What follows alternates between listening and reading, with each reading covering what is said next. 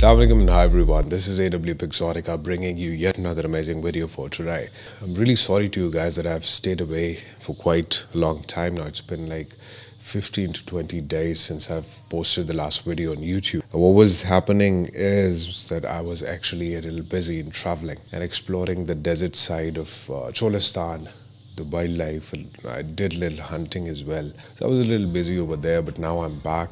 Now I'll show you guys, I'm gonna keep on continuing to come up with good videos for you guys to see, watch and enjoy. Today's video is about a drone that I purchased.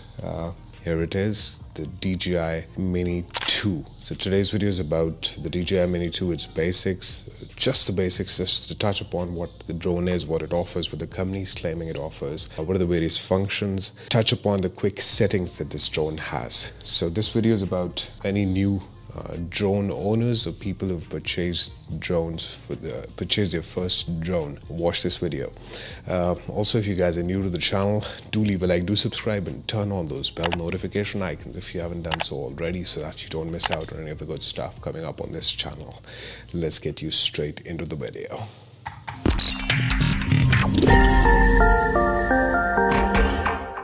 Alright, let's first talk about what comes in the box. When you open the box, I basically purchased the Fly More combo. You get the drone and you get the controller, which is pretty much changed in design and looks from the previous DJI Mavic Mini drones. You get a charging hub for charging your batteries and 3 batteries inside the hub. You get a charging brick, which is used to charge the batteries on the drone. You get 3 extra pairs of propellers. If you somehow need to replace the propellers on your drones, these are the ones to go with it. You get 2 extra joysticks that come with it in case you lose the already existing ones on the remote. You get these, nice bit of cables to get the connections done with your phone. These can be attached with the remote over here. You also get a screwdriver here. You get a charging cable as well. So this is pretty much it, what you get inside the package if you purchase the Fly More combo. So let's talk about in detail what each component has to offer that DJI has made for us.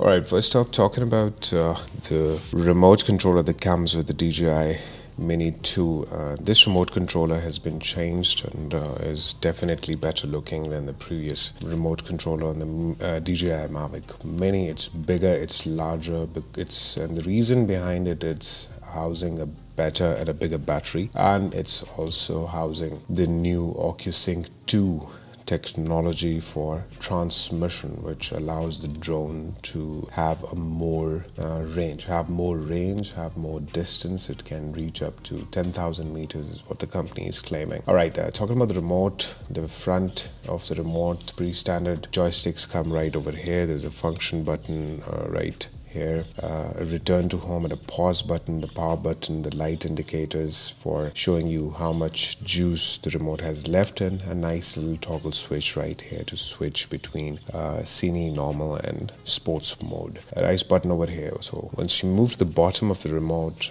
there's a place to stick your joysticks in, a USB Type-C port for charging the remote. Coming over to the top of the remote, you get pretty standard, a record button for videos and shooting button for photos, the gimbal control dial right over here, and the standard antenna for basic connection to the drone. And it's also a place where you can place your phone inside and connect the cable that is provided with the remote right over here. It's not coming out. Here's the cable. Now with this you can connect your phone to the remote controller and then use the DJI Fly app to take your first flight. So this was pretty much it for the controller right over here.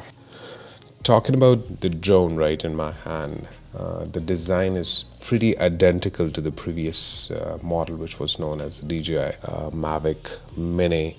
Its design is pretty similar with not a lot of new things going on over here. However, they have given this nice propeller guard to protect the propellers from any damage. Just open it by clicking it on the side, and this is a propeller guard that gets provided with. So the propellers are now, the tip of the propellers are now colored orange, as you can see over here. The previous model, they were colored gray. I have been told the DJI has put in new and more powerful motors for this drone, and which allows it to withstand the high winds. Right, at the front you've got the same propeller guard right over here.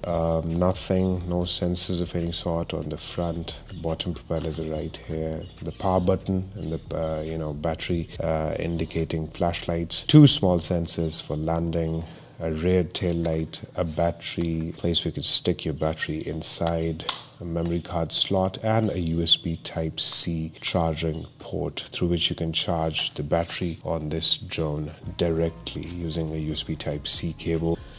The battery bank comes with 3 batteries installed. It's an intelligent battery charging system. Pretty much nothing on the bottom and the back and the sides. But here you get the power button. Now this particular battery hub can be used as a power bank to charge any of the accessories you want.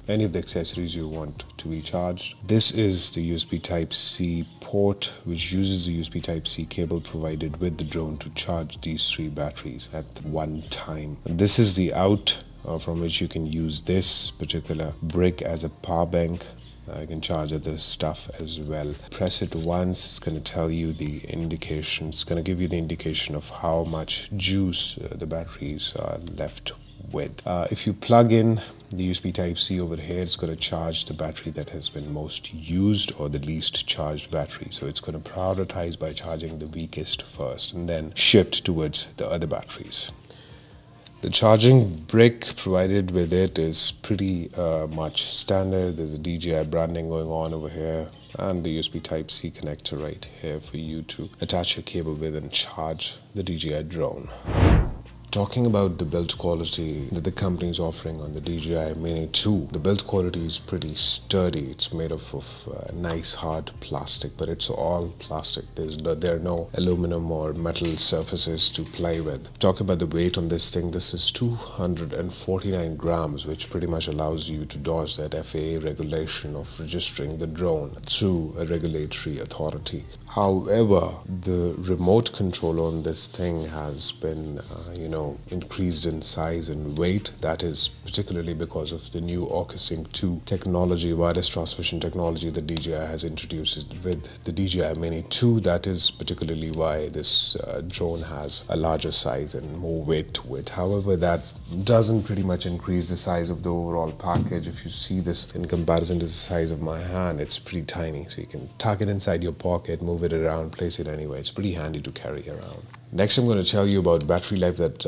the company offers on the DJI MINI 2. Well, the company is claiming the battery life to last anywhere between 30 to 31 minutes, which is 1 minute extra than the battery that was being used with the DJI Mavic Mini. 31 minutes of juice on any battery is good enough for any drone videographer or photographer who is trying to capture a moment. However, if you are dicey in terms of time, you can always purchase the Fly Mode combo, which comes with 3 batteries, allowing you a battery time of more than 1 hour and 20 minutes depending on how you're using the batteries. Now, another good thing that DJI has introduced is the USB Type-C charging system. You can pretty much charge the batteries through this hub using the USB Type-C cable provided, or on the drone through the USB connector provided right over here. Well, that's pretty much handy. They have done away with USB 3.0, I guess, the connecting system. Talking about the cost of this drone, it's around $599 US for the combo package, which is, trust me, not at all very heavy on your pocket. If you're a beginner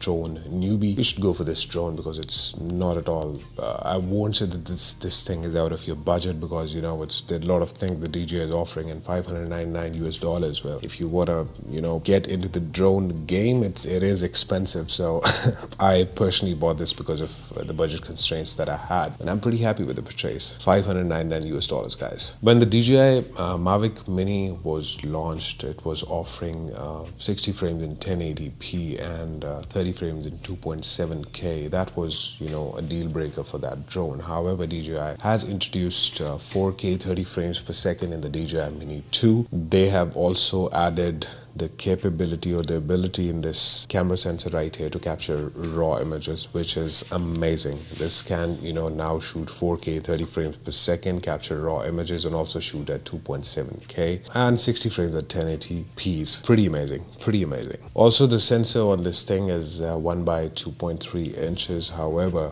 when it comes to shooting in low light condition, it performs a little, you know, towards the lower end because of the size of the tiny sensor. If you compare it to the sensor which is available on the Mavic Air 2, which is 48 megapixels and the largest sensor. Right, talking about safety features in the drone, it does not have any additional added extra sensors or obstacle avoidance system, so you are advised to fly cautiously whenever flying this drone because it doesn't have any of those sensors. So if you're moving at a high speed, flying at a high speed, and there's a tree, it's not going to avoid that. It's straight going to bump inside that tree and you're going to lose around $600. However, the company has given 2 sensors at the bottom which allow it to detect ground while landing. That's pretty much it. So I would advise new flyers, if they can purchase propeller guards for this drone, which are available in the open market, to add a little extra safety and security to the flight of their drone. Another wonderful thing that DJI has done with this drone is that they have added more powerful motors for it to fly in high wind conditions or high speed wind conditions. So that's a nice addition. The previous Mavic Mini could not withstand a lot of wind. However, this can, but do not try to compare it with the bigger drones because they have bulkier motors with more power to match the wind speeds out there. So this can fly in medium to normal to high wind conditions depending on the wind speed. Right, coming over to the conclusion of my video, is this drone the best drone for beginners out there? Well, you guys tell me. A 10-kilometer range, 31 minutes of flight time, 4K 30 frames per second, 2.7K shooting, 1080p 60 frames per second, OcuSync 2.0 technology, which gives it an added extra range, a bigger, bulkier remote controller, 249 grams on the weight, which allows you to, you know, move under the FAA regulations, a wonderful camera, pretty handy to carry, small in size, light in weight, compact, and whatnot. It's got a number of added quick shot features and